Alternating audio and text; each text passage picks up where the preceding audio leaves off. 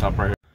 Hey, so while working inter-facility transport, I was sent over with my EMT partner to an emergency debrief. Once we show up, we find a female patient in her early 20s having a spontaneous pneumothorax. This is very common. Look it up. Pneumothorax usually happen when you have a traumatic incident, but there's also a variation of pneumothorax, which is spontaneous pneumothorax, and she was suffering from her third one.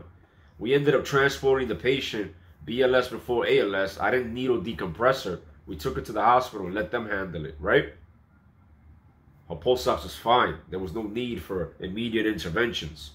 Once we take this person to the hospital, we get back on the ambulance, and my partner, he starts communicating to me his discomfort, his lack of feeling at ease because of the way the job went. And the way it went was like this. I said, I'm going to drive and you tech the job. Why?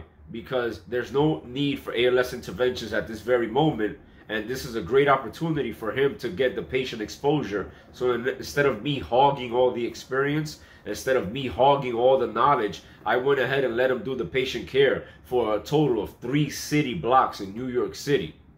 And he came to me and felt overwhelmed, and why didn't you tell me it was this, then the third? And it just reminds me of the victim mentality in EMS, where he was upset because I asked him to tech. There was nothing for me to do as a paramedic. What am I going to do? A 3 lead, a 12 lead for spontaneous pneumothorax?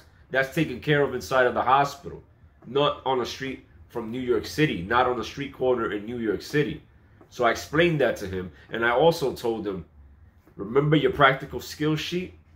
Is there a portion of A, B, C's in there? Because he was under the impression that because he was an EMT and I'm a New York City paramedic, that it was my patient. No, bro, we're on the ambulance together. So if you ever had, you as an EMT, had the mentality that, yeah, this is the paramedic's patient because I'm of lower medical authority, that's their patient now, not mine. You're wrong. If you're a paramedic and you hand off the patient to the doctor, technically, legally, it's their patient once they sign your PCR. But in reality, it's everybody's patient. This person should be taken care of as a team in a team effort. Don't just play hot potato and give it to one individual because they went to school a little longer than you did and memorized more exams than you did.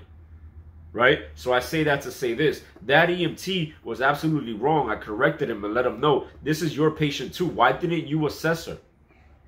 You had the opportunity to appreciate a pneumothorax, and because you belittled yourself and thinking that you cannot do something as simple as auscultate lung sounds, you were unable to identify the sound of said lung sounds. And if you are faced with a frail chest in the future, you're not going to be able to link it together, because the way our memory works is we learn something over here, we learn something over there, and once we're able to link it together, then it's easier to remember.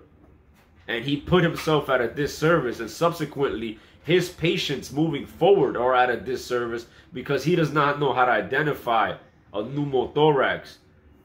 Besides from what he learned in the book, he missed out on the real world application of said knowledge. So for you to avoid this, understand that it's your patient as well. If you're an EMT and I'm a paramedic, or if I'm a flight paramedic and you're just a regular paramedic, or if you're a critical care paramedic and I'm a regular paramedic, I don't care. This is our patient. Of course, there's things that are your responsibility exclusively because of your scope of practice. But nonetheless, we need to work as a team to take care of this patient. And you should use what's within your scope of practice to assess this patient. Stop putting yourself like a victim. Stop belittling yourself. It's your patient as well. You're not just the driver. He's like, oh, my job is only to drive. I'm like, wait, you're an emergency medical technician. You know how to use an oxygen tank, right? You know how to use your stethoscope, right? You know how to take vitals, right? You're not an Uber driver, bro. All right, guys. I hope this helps. Peace.